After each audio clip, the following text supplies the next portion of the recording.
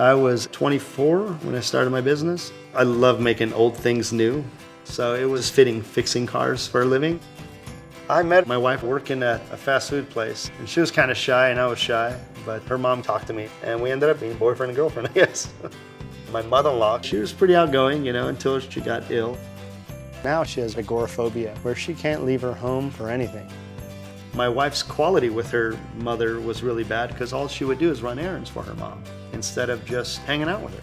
We didn't want to see her in a nursing home, so I was like, hey, we gotta take our life to the next level. As soon as we saw a Lennar next-gen home, it was like nothing I've ever seen before. We couldn't get to my mother-in-law's fast enough to tell her about it. Every room that we walked into, we were just in awe. Choosing this route so she can live with us, it's actually helped her condition. We're living life how we actually dreamed of. 3 generations living under one roof in one home.